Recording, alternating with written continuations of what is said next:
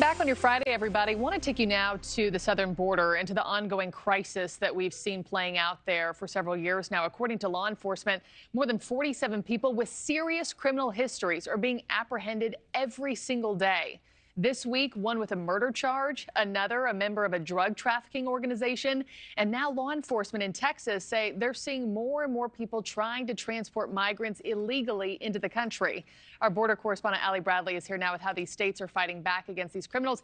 Allie, we know the number 47. Imagine the numbers we don't know. Yeah, exactly, Markie. That amounts to around 14,000 individuals with that serious criminal history this year alone. And Texas DPS is saying that they are seeing more individuals that are trying to smuggle humans. They are stopping more people and arresting them for that crime.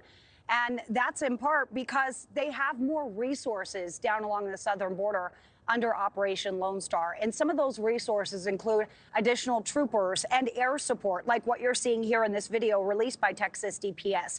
You see a human smuggler pulled over in Kinney County. It looks like he's going to cooperate.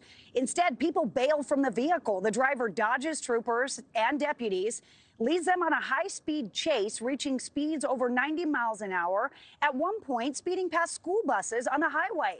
That driver then slows down again. More people bail out of that truck. The truck eventually comes to a stop when a Texas DPS trooper performs a successful pit maneuver.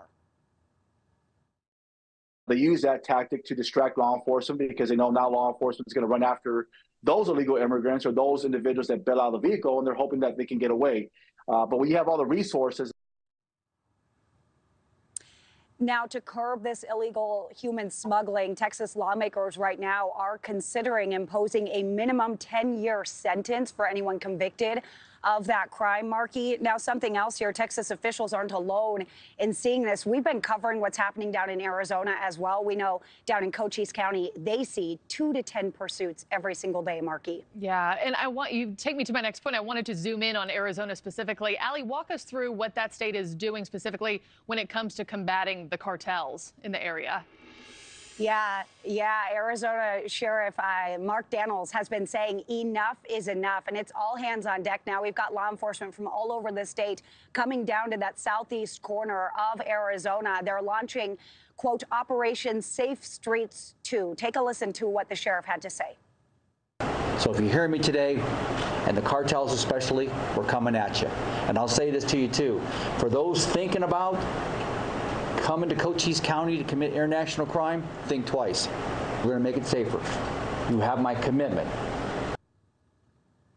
Now, Sheriff Mark Daniels says that Operation Safe Streets 2 will include 2 additional helicopters and deputies from different counties all across the state to help track down these smugglers. Now, Sheriff Daniels says that they've arrested already more than 1,300 people for border-related state crimes.